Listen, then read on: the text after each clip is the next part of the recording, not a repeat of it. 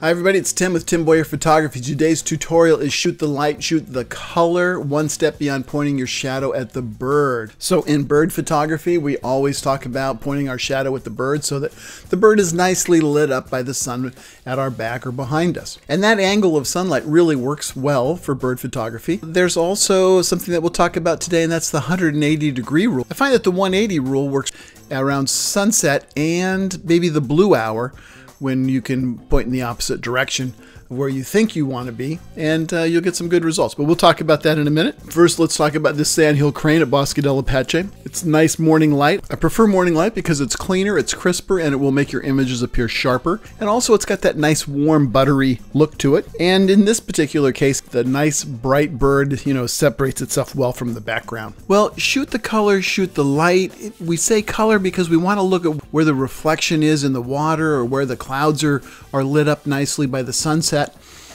And here we're shooting silhouettes. We're shooting into the sunlight or pointed to the west. This sandhill crane is almost 100% silhouetted. You can see that it's got some white around its neck and it's on its face. But I didn't want to darken the image so much that the orange, that nice pale orange in the background, got too dark, because this is really the color that I remember it being that day. The sandhill cranes will parachute down into these ponds in the evening, and if the wind is right and it's at our backs, then they'll actually come down and glide towards us at Bosque del Apache, and so that makes a really nice silhouette. When the birds do this, we want to anticipate them going into the color of the sky. So these birds up here, I wouldn't take this picture. They've got some nice positions, they've got some nice forms to them, but I wouldn't take that picture. It doesn't have that color. So I would wait until that group of birds got down here into the color, and then I would take the picture. This picture and the next one were taken with a 100 to 400 millimeter lens. I normally use a 600 millimeter lens and a 1.4 extender so I can really isolate the birds against the nice color in the sky. So here again in this picture, we've got some cranes over here that are nicely lit up. Nice light in the background. These up here, I don't think I would take that picture just because the sky is not as bright, it's not as colorful, it's not as intense.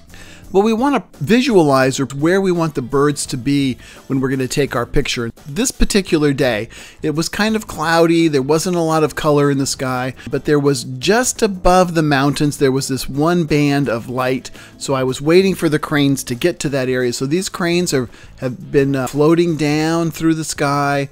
When they got into this band right in here, that's when I took my picture. So I focused on them, I waited for them to drop into there, and then I took the pictures. Then in post-processing, I kind of saturated this a little bit more, give the sky a little bit punch and some color. It kind of made the clouds blue, but that's okay because it's more of a silhouette, artistic kind of image. It worked because that's where the light was.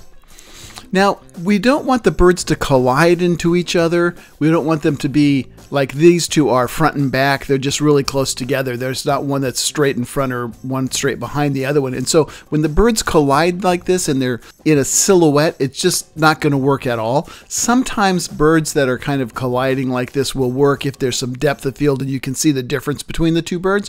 But in this particular case, you really can't. So we want to avoid the mid-air collisions.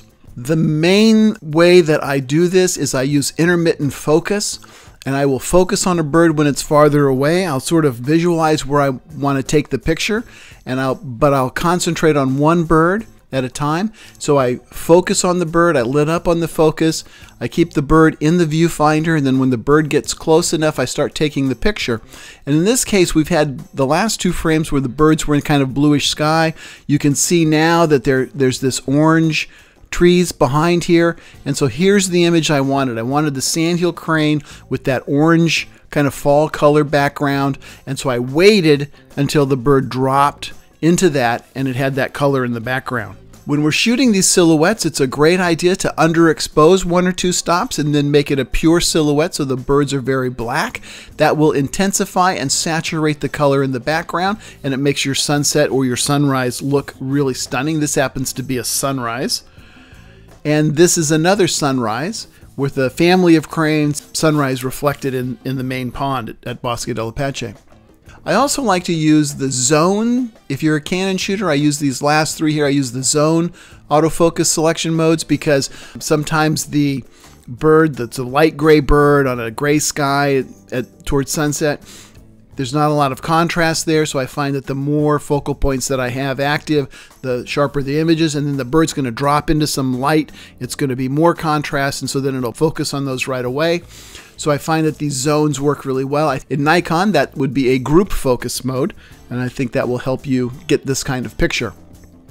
I also make sure that my camera is on auto white balance, because if I selected cloudy as an example, I would oversaturate or change the color so that it almost looked like it was HDR or a little bit gaudy, and I don't like that. So make sure that you have auto white balance.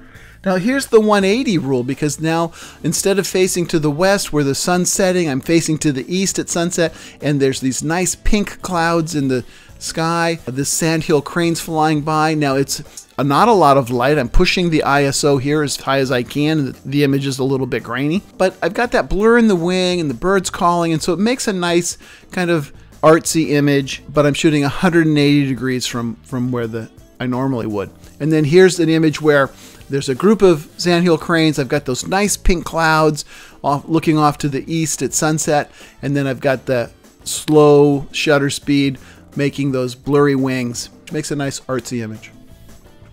Hey, if you're interested in learning about birds in flight or some of the workshops that I do, visit me on my website, timboyerphotography.com. A couple of bonus tips.